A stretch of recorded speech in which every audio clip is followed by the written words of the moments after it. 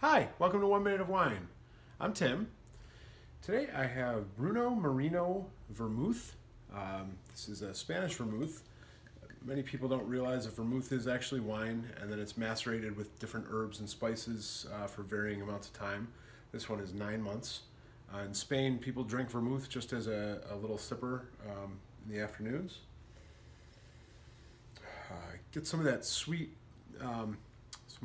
sweetness on the nose, along with some of those strong herbs, sage, a little bit of thyme.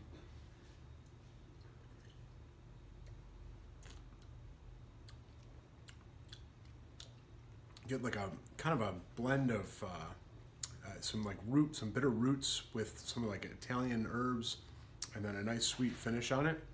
This would be nice to sip on or mix your cocktails with.